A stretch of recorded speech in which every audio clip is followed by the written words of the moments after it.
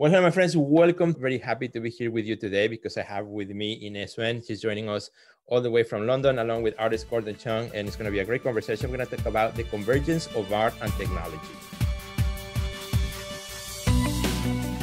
Resources, inspiring interviews, business practices, and practical advice to take your art career to the next level. Join Sergio Gomez in today's Artist Next Level and get ready to take control of your career.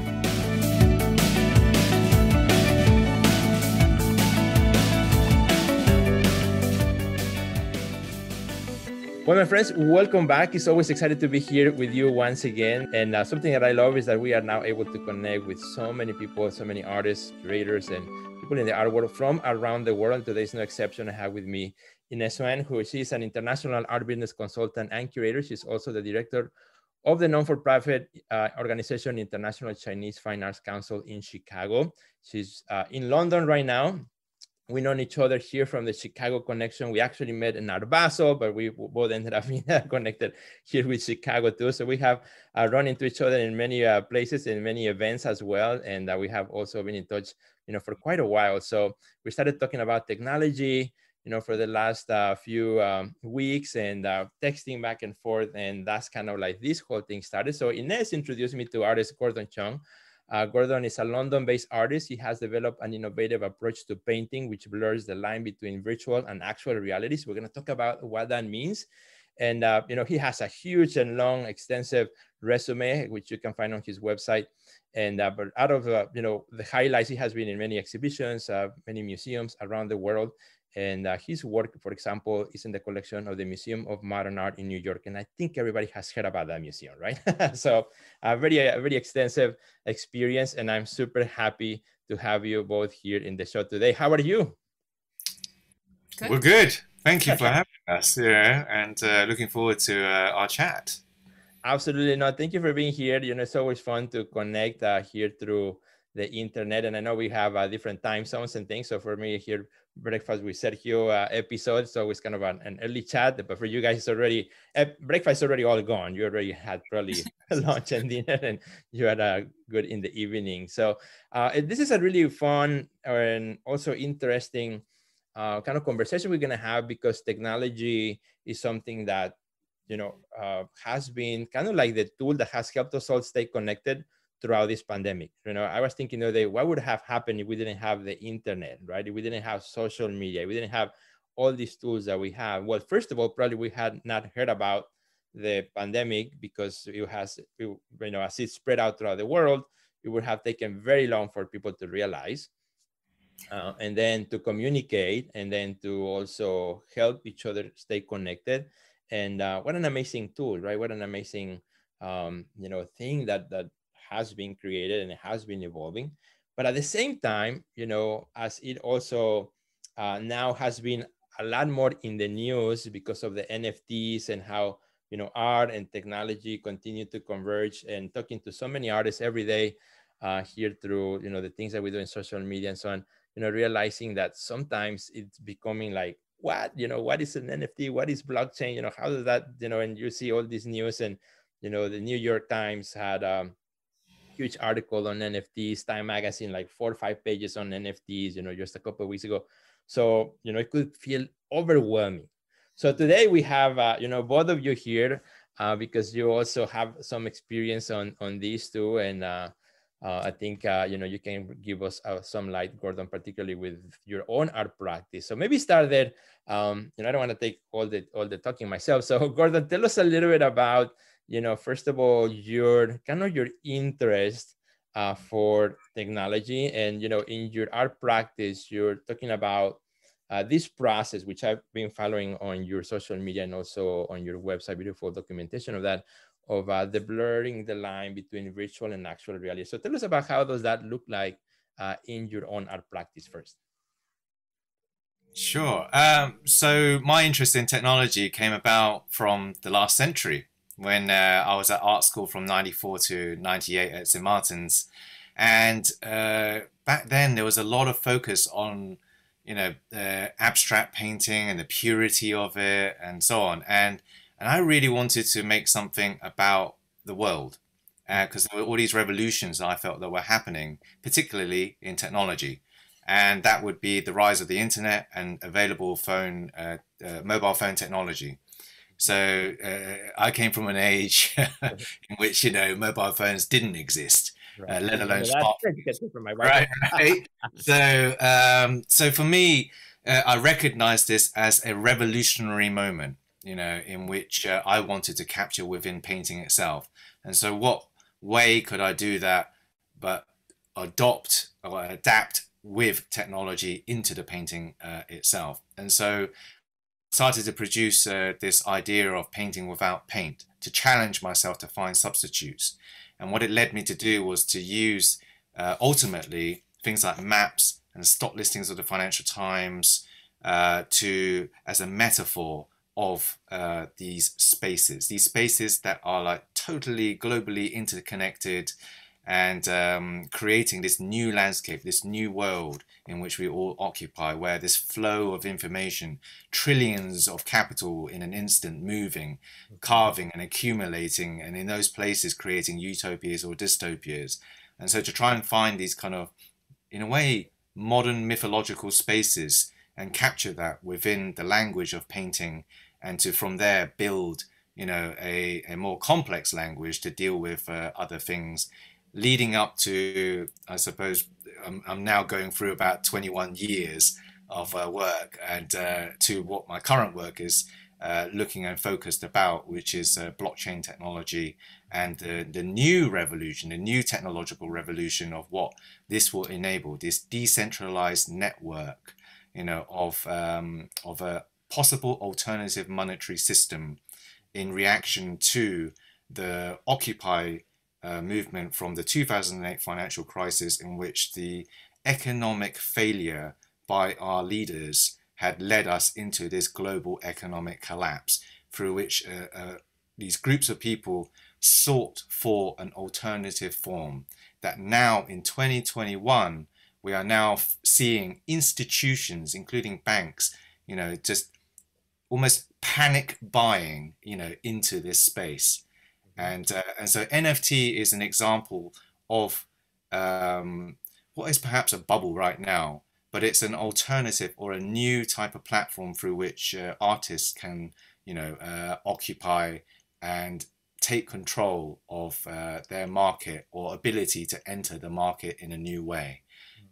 So lots of complex conversations there to be had. We'll unpack a little bit of some of those things, but before we get there, something that I really appreciate about your work too, because as a painter myself, as you talk about technology and the convergence of that and how it's changing the world, your love for painting and, the act of painting as a medium as well, which is very obvious in your work. It's not like you left painting to go, digital, but there's also that tangible aspect of the history of painting in what you do. Tell me a little bit about that, because I'm super interested, how your brain works with both, the ancient medium of painting as a process, right, in the historical component of that, and then, these technological ideas and as the world changes, So when painting pretty much. So when I was thinking about painting without paint, the way that I did that would be to substitute pigment for information. Information being like maps or the stock listings of the Financial Times, and the way that I would cut them up almost as if I was grinding my own paint. And then technology was the brush. So for example, a photocopying machine. So I'd often create these collages, and then on the photocopying machine, as it was scanning, I'd move it around. And by moving it around, you're kind of smearing the image. And then you cut those shapes out because they look like brush strokes. And then you kind of like collage them back down into the paintings. So when you're looking at them, it looks like a painting, but there's no paint in them. So what I'm asking is like, well, what is it that makes a painting? You're asking the philosophical questions of like what it means to make a painting as well.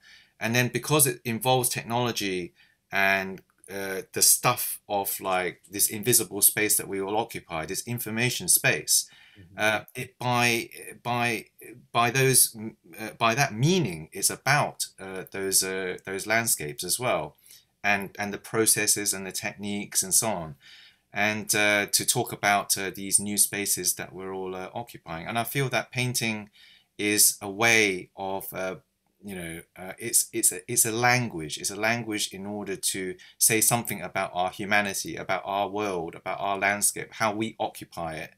And so to question, in a way, the authenticity, if you like, of the brushstroke as well, through these mechanical reproductions, through these techniques and processes, was a question that I always wanted to ask.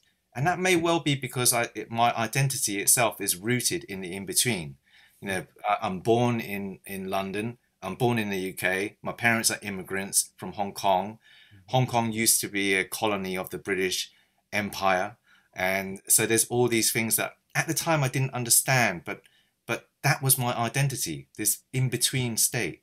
And so painting itself embodied, or the medium itself through which I was like conveying what was in my heart and soul, through reflection on the world in a wider sense, was a way of expressing those sorts of internal rooted conditions, as well as the history and bearing witness to it.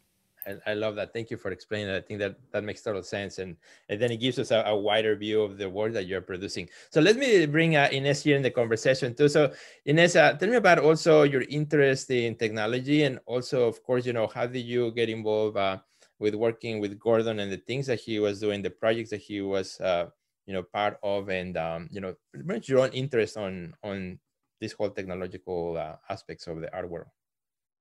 Well, Gordon and I come from very different perspectives on technology. I grew up in technology. My parents are both engineers. Okay. My mom is a computer scientist, and my father has his PhD in civil engineering, but they both worked at Bell Labs. And I've had a computer in my bedroom since I was 8 years old. Oh, wow. Okay. So to me, technology was like a third arm kind of, yeah. It was just always there, and I never really questioned it. Actually, when I first went to college and started to explore my identity, I rejected technology.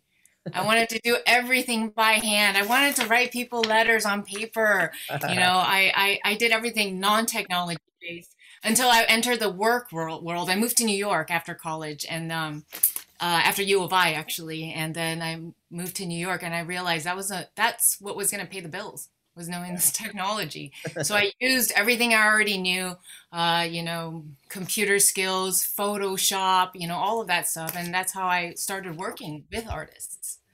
Because a lot of artists they weren't taught these tools in school. I came from design school, so I knew how to do presentations, and I knew how to organize. I knew how to plan a project, whereas like they didn't teach you guys that in art school. I don't know why, but it's a very important part of getting projects, writing grants, and managing your business, because every artist is a small business owner. Exactly. That's right. So how did you start working with Gordon in the projects that he was working on? How did you get interested on that? Well, when Gordon and I met, I'm an art consultant, and Gordon is an artist, so we started talking about different ways that I could contribute to his career. And one of the things that he came up with was he somehow got all of his artwork stolen by a gallery, museum, or something like that in China. Physically stolen, or images? Well, he did a show there about 10 years ago, and couldn't get his work back, and didn't get paid for it. It's a common story, right? We hear about it all the time. We all have heard, yeah. Yeah, it's ridiculous, right? And some names here in Chicago. I won, yeah. And then I said, you know what? I think I can help you. Because I have some friends in China who have, big, powerful legal people there, and then I did. I recommended a lawyer to Gordon. Gordon hired him, and then, and then on and on and on and on, and then led to, anyway, we can't really talk about it, actually, because I think that's what the contract says. So no details, but anyway, it led to this whole campaign on Protect Your Art. Yeah. There's actually there was a big media campaign. Scroll back on Instagram. So it is easy to actually find the stories there, although we're not meant to. Although they actually violated the agreement, but we don't like to stoop to yeah. where other people are. So anyway, so we started a whole Protect Your Art campaign, and a lot of artists jumped on board to support Gordon in this whole process. It was really kind of heartfelt.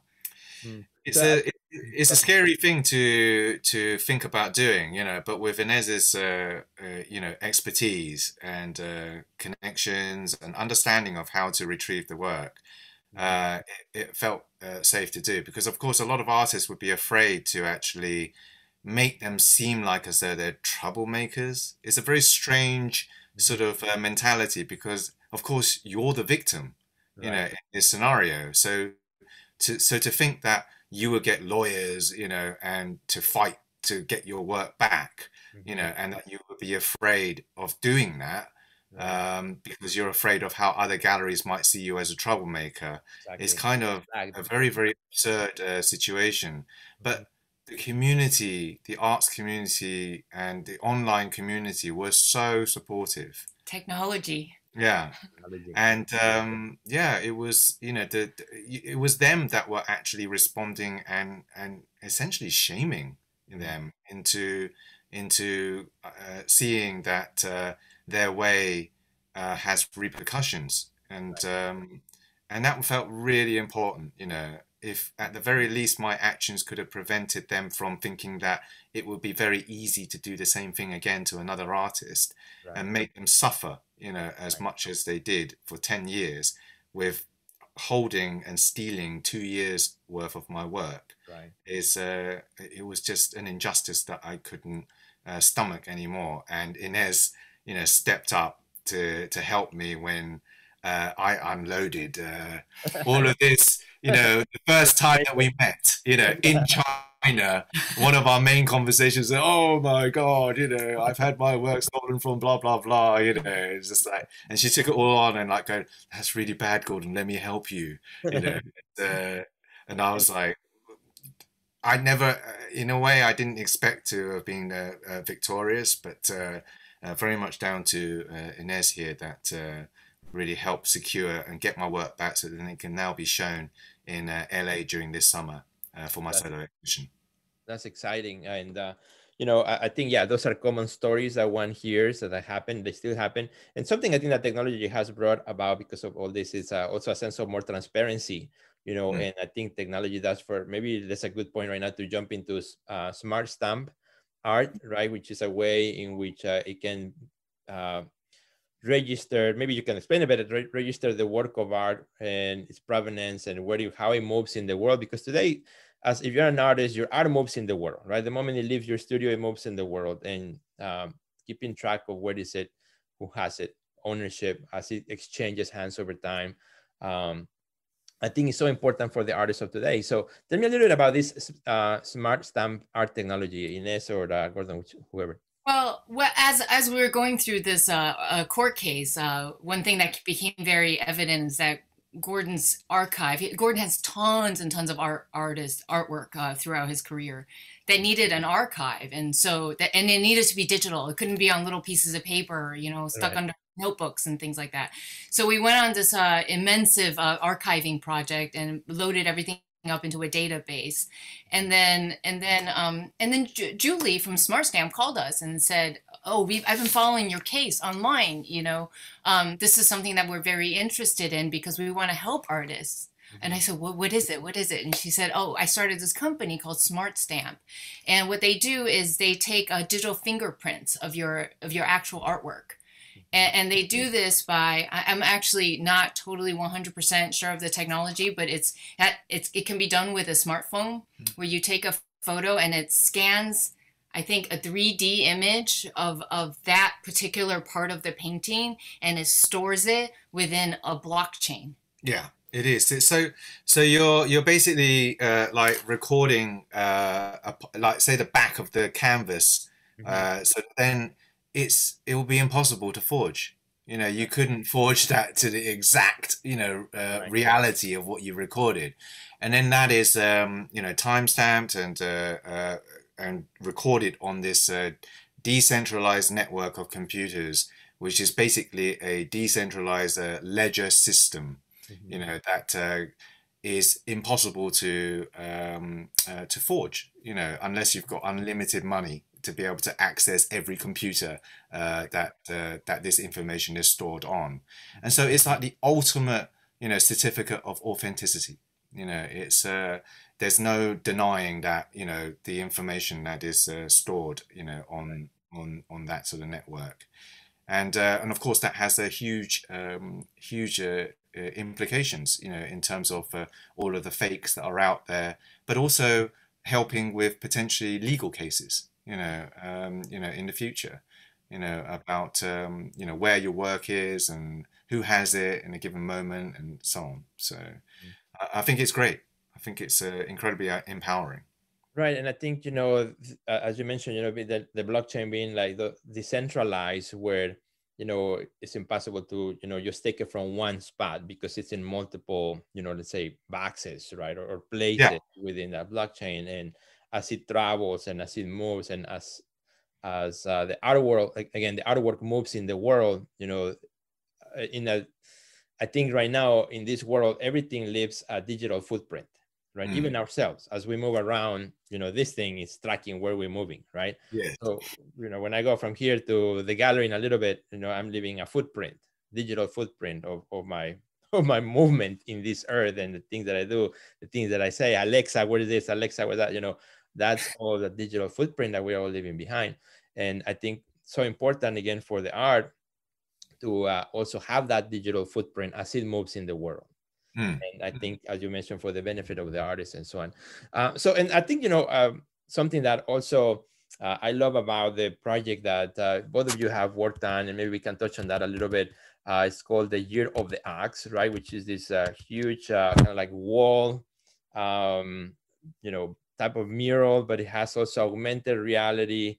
And I would love to hear, because right before we started recording, Gordon, you know, you mentioned, you know, the first idea of the project and how Inez kept saying, hey, no, let's also do this, let's also do that. So tell me first a little bit, Gordon, what was the first idea? And then Inez, maybe tell me a little bit of, you know, what are some of the things that you thought about would make it, you know, even an expanded project.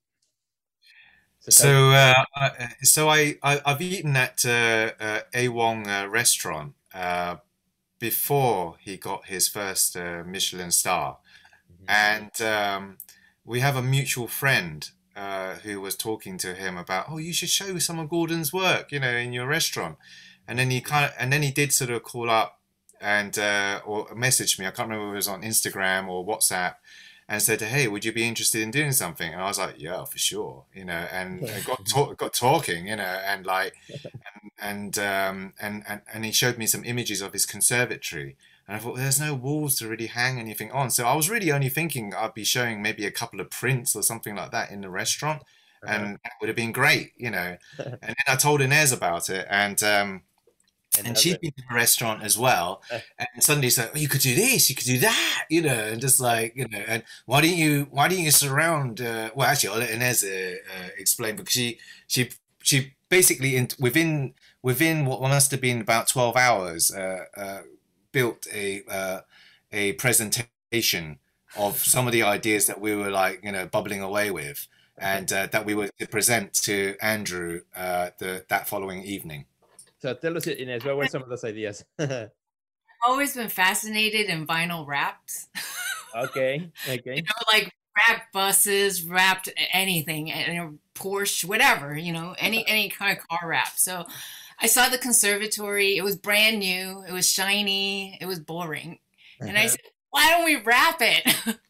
Because I mean, the first thing you think when you think public artwork, or like I thought public artwork. I don't know where your print idea came from, but I thought public artwork, because London is shut down right now. Right. Restaurants can't open, you know, so it has to be public. So I said, and then I immediately went to mural, and then I said, oh, Gordon doesn't do murals. But it was something that I've always wanted to do. But now it was like suddenly it was possible because I had the organizational abilities of Inez here, and also the helping with the with the positive messaging of the vision, and so it felt doable. Yeah. So I said, why don't we wrap it? And then with Gordon, as if you know Gordon's work, it can't just be simple. Right. So he goes, oh, we got to add something to it. What about augmented reality? I know these friends in Hong Kong, Meta Objects. Yeah. We'll call them. We'll see what happens. So anyway. And so this project grew much more from just hanging two prints. And it was really also this synergistic sort of moment as well, because there was all this Asian hate occurring at this point. So the previous most powerful, president of the most powerful nation in the world that was blaming, the virus and literally calling it China virus, right. Perpetuating this hate speech, and we are now facing the consequences and the results, of that, because people are standing up, in the Asian community against it, and highlighting it and saying, hey, this is not right, and although of course it's been happening for years, but now, with a new administration, this has become more public. Exactly. And so rather than sort of, really making something that was really overly negative as well, really wanted to, Andrew, myself and Inez, and everybody pretty much that was on board wanted to really send out a positive message from, from the point of view of an Asian artist and an Asian chef, and we wanted to give something back to the community, with a positive message, because what happens with the augmented reality on the mural is that it is about Year of the Ox. Chinese New Year was what it was made for, in order to celebrate, our culture. But also when you put the augmented reality and you look through the phone on your app in order to see it, you'll see these sort of three-dimensional sort of lion dancers starting to dance around. And of course, a lion dancer is all about warding off evil spirits and wishing goodwill, health, and happiness to everyone. So the evil spirits here is the blame, right. But also the pandemic, and so the wishing health and prosperity is, of course, the two biggest anxieties that we're currently facing as a society, as a world, as well. So it felt like a perfect sort of metaphor to try and find that sort of bridge, if you like, of understanding, that we are not the people to be blamed, for this, but that we wish health and happiness, as would anybody, that during Chinese New Year, it's all about celebrating family values. It's about coming together, and being together, to support each other. We give Lacey these packets of money, to loved ones. We're spreading, lots of goodwill and happiness, and so to at the very least, highlight that as a background, to this work, but really focus more on the positive messaging, because it's already surrounded by these extraordinary circumstances and perpetuation of a certain unpleasant narrative that we all can witness right now in terms of what those consequences are. Exactly. Thank you for that sharing. And something that I love then, when you have this concept, this idea, and then as you also bring in the technology part of that, and people carrying their phones and then using it to see the augmented reality piece. And I feel like our phones have become almost like an extension of our bodies nowadays, right? Because we carry it everywhere. So as you're walking through the street, I assume then you see this wall mural art, which normally you'll see something, and there's this kind of a sense of a distance between you and the art. But when you see it in your phone and it becomes something else, and it is animated, and it feels like it's now you have immediate access to it. It jumps from the object that we see from a distance, the art that you're not supposed to touch, to something that now we carry in our hands, right? And I feel that there's also kind of an immediacy of that, where then your message, as you are, you know, bringing it out, the importance of that message of inclusiveness and the love, you know, then all of a sudden we have it in our hands. Yeah. Maybe Inez, tell us a little about, you know, what have you seen the response of the public or people as they experience this immersive experience? Oh, people love it. They think it's fantastic. It's different, you know? I mean, I haven't seen, I mean, I have seen actually a lot because I've been doing a lot of research into it. Yeah. But yeah, it's not something very common, and Right. it took a lot of explanation in the beginning. How do you use this? And Mhm. you know, it was a new technology for us as well. So yeah, but very, very positive. I mean, it got picked up by Vogue. I mean, we're also riding on the coattails of 2 Michelin stars. Yeah. But He won his second Michelin star after we had a meeting with the Remy Martin as a sponsor. 2 hours later, he literally got news that he won the second Michelin star. That's incredible. And we couldn't believe it because we saw it on social media. Went, wait, you just won the second Michelin we star. just talked to you. Why didn't you tell us? Yeah. Yeah. So it's the first restaurant like outside of China, of Asia, to have won 2 Michelin stars.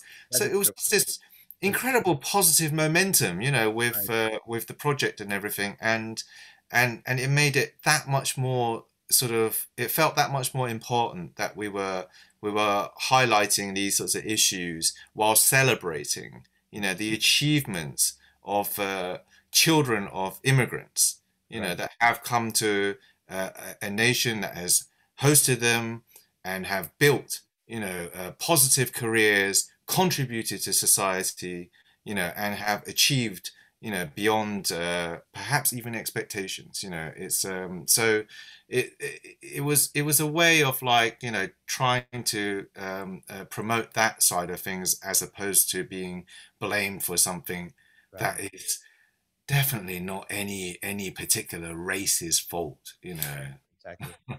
No, and yeah, I totally agree. And you know, this positive message as it spread, and I think the timing, you know, of your project with what was happening, is almost seems like it was all perfect or orchestrated to, you know, to have come together at that moment in time, and you know, with the tools that we have also available for us as artists, which is wonderful.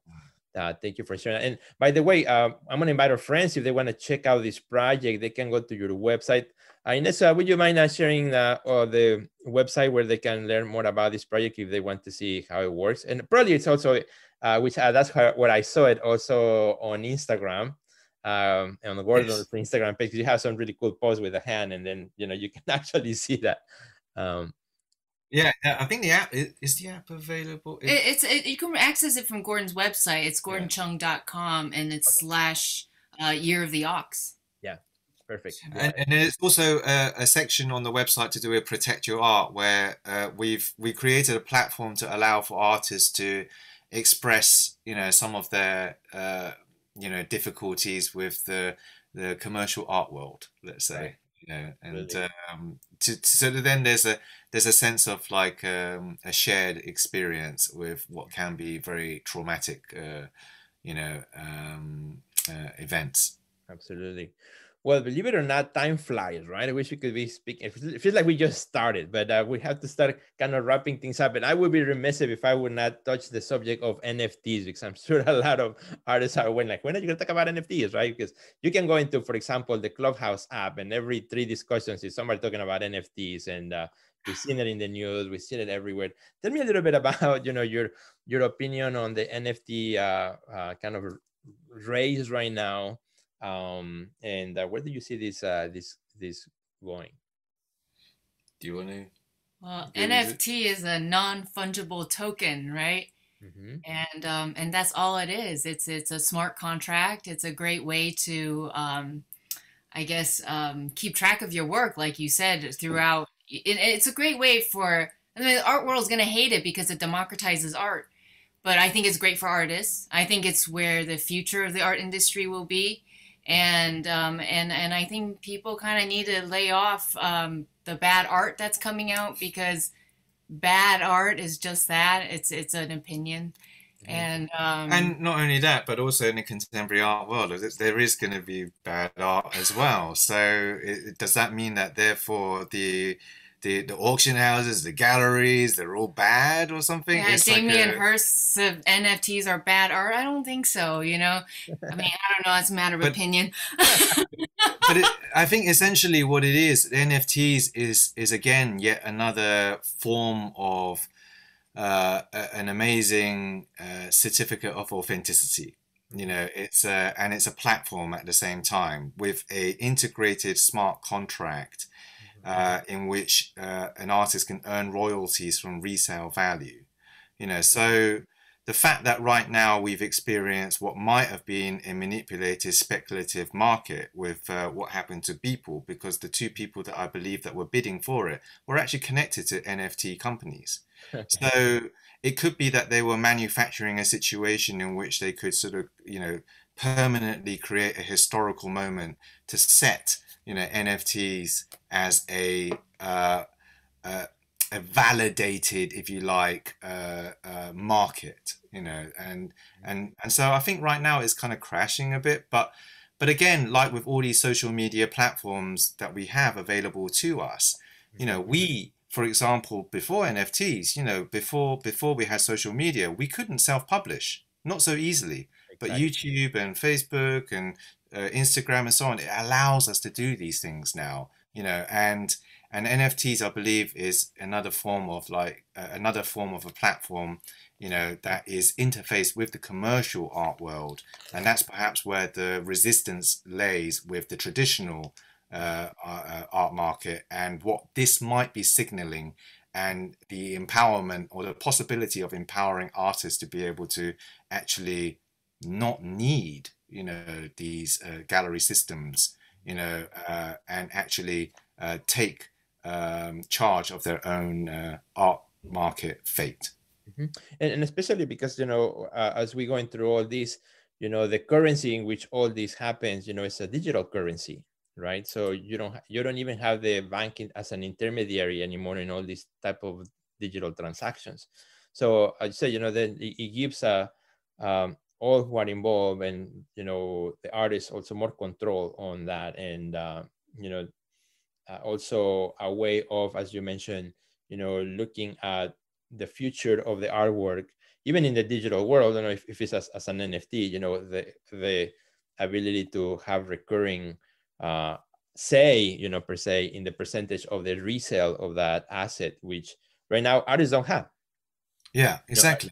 there's none of that anymore. Once it's gone from your studio and somebody purchases it, you're out of luck if that becomes $1 million piece, you know, in the future. But you know, for the first time, having all that, and I think in every, when we look at history, in every type of industry change, you know, those who start to feel that they're losing control, you know, there's always going to be resistance, I believe. Yes, yes. I mean, history, I guess, will tell us, you know, whether this is a permanent thing. But it feels like as though it's such a that it's a useful new type of platform, you know, for artists to be able to occupy, because there isn't enough galleries to show artists for a start, neither. So it's just like I remember when I was at St. Martin's, you know, back in the last century, you know, 94 to 98 sort of time, that when I was looking through the galleries, and there wasn't that many Mhm. compared to now as well. I looked through it and I was like thinking, oh my goodness, there's not one single Chinese name in these galleries at the moment, Mhm. you know. And then I thought, hang on, all of these are really famous artists as well. It's like so when you started to work out, you know, that there's only maybe a few spaces, you know, Right. and then the odds are so stacked against you, and you're looking around the year in your art school year, and you're thinking, well, there's at least 200 people in my year, I suppose, and they're all going to graduate. And then there's like how many schools in London? There must be like, let's say 200 in each one of those. So you're talking about thousands of art students that are going to graduate and become artists. Mhm. And there's maybe a handful of like spaces in galleries to represent you. And it's Mhm. like, well, you need to take control. You know, you need to understand what you have to do in order to make an exhibition. You know, you need to understand what all aspects of what it takes to do that, and to engage with the realities of like what it means to occupy, you know, the world, you know, beyond the art school. Yeah, And on the other end, this makes anybody a collector. You don't absolutely. have to go through a gallery or you know, be somebody famous or something to collect art. Anyone can collect art. Yeah, Anyone. it's a new form of culture potentially that we're witnessing, you know, and I think the new generation understand this, you know, much more easily than than And we can. us, you know, I guess, Exactly. yeah, because you know, to them the digital space, they're born into it, you know, and to collect, you know, just digital images is like collecting Pokemon cards or something, you know, but as a digital form, you know, Mhm. or baseball cards. I mean, these sensibilities already exist. Right. Only now with the NFTs, it's easier to transfer from one person to the next, you know, and yeah, Right. Right. and so on. So it's just a different format, a different culture, and one in which, you know, if you don't engage with, then I guess you'll be left behind, and that's a choice that one makes. Exactly. I remember like when I have a 20-year-old now, but I remember like, you know, some years ago when he started playing video games and buying like things like armors for his game. Like you're buying what now? Oh, I'm Yeah, buying like, but what are you getting? No, just like, what? You know, that's when I first started to think about, you know, the digital currency of you're buying something that you're never gonna get anything in the physical world, but exists yeah, only in that game yeah, system. And then the whole networking and who owns what, and you could resell things, and you know, but for us who grew up outside of that system, you know, it's hard to understand, because we feel like, where's the tangible asset, right, that I can touch and own and put in my pocket, when that doesn't exist. It's a mindset shift, and a different way of thinking about the world, and the way we interact with it, and the way also we manage assets. yeah, yeah. No, it's a similar. I guess it's a kind of abstract, a slightly abstracted sort of idea of like collectibles, Mm-hmm. and or this human impulse to collect, you know, things, you know, and then also the way how it seems to involve sort of social status, you know, that you found a really rare thing or something, you know, and that people then become kind of like, wow, you got this, you know, and I don't know this, but the NFTs, I guess, is there's this feeling that it's just this sort of vapor or something, vaporous sort of thing, intangible sort of thing, as you say, but Right. it holds those values, you know, it holds those things, you know, for those communities that care about it, and there's enough people that care about it that makes it matter, you Right. know, and also with NFTs, it isn't just a digital format necessarily. You can get like a hard object of something as well.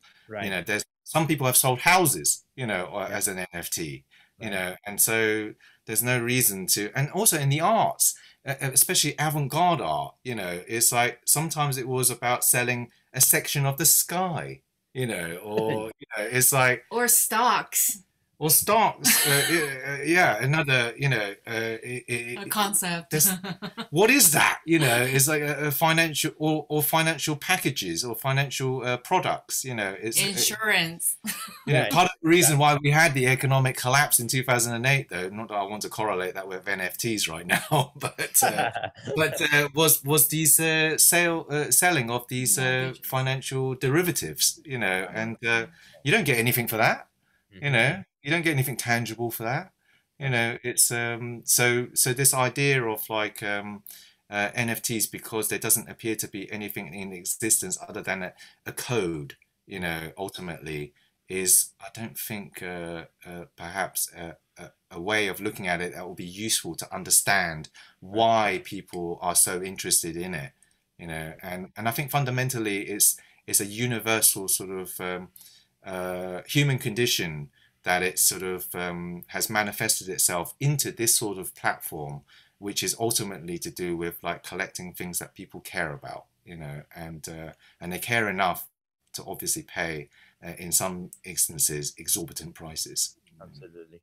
I think this is a really nice way to wrap it up, and to you know, to close today's conversation, because we could go and keep talking, and and I know you guys giving us already a lot to think about and a lot of information for our friends here to digest and to start thinking and also following on their own path too. So before we close, I would love if both of you can share what kind of friends find you on social media, where can they connect with you, where can they see the things that you are doing. And before we close, Inez, if you can also tell us what's coming next. You guys have an important exhibition coming to LA, which I would love to hear a little bit about that too. So Gordon, where can we find you on social media, and where can our friends follow you there? Oh, you can find me on Instagram at Gordon Cheung, and also on Facebook. I have a page there, Gordon Cheung Studios. And then, of course, my website. It links to everything, so including my YouTube and Twitter and so on. And that's where a lot of the updates about the LA show will be taking place. And Inez, where can we follow you, Inez? I am at Inez Suen on Instagram, Facebook, and website is also Inez Suen. ICFAC is .org. Also, you can find us on Instagram at Chinese Diaspora. And also, of course, everything's on the website, all connected. Right. And the next show is actually produced, is an ICFAC production, and it's going to present Gordon's solo show in collaboration with Coates and Scary. And we will also have a very robust programming of Stop Asian Hate programming that's going to happen throughout the duration of the show. And it will be in LA and Hollywood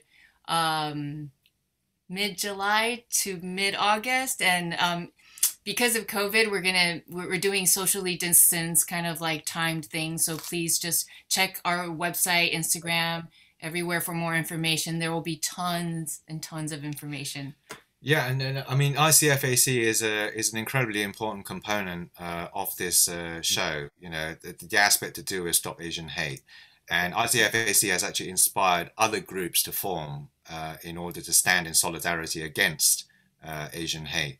So for anybody out there that's interested in that type of activism, or to at least find people for support against this situation, or to help fight against racism in general, I think this is an important organization to be able to go to in order to find that sort of information. We are worldwide, but found in Chicago. That's awesome. Well, well, thank you both for being here. Really appreciate you. Thank you for your time. You've been really fabulous. I want to invite all our friends, to, of course, follow them both as well as the organization too. See what they're doing. Check out the LA show, particularly if you are in LA. And now, because of social media, I'm sure there'll be a lot of resources online, for that exhibition too. And of course, do us a big favor. If you enjoyed this episode, please click share. If you are listening right now to the podcast, please share it with a friend.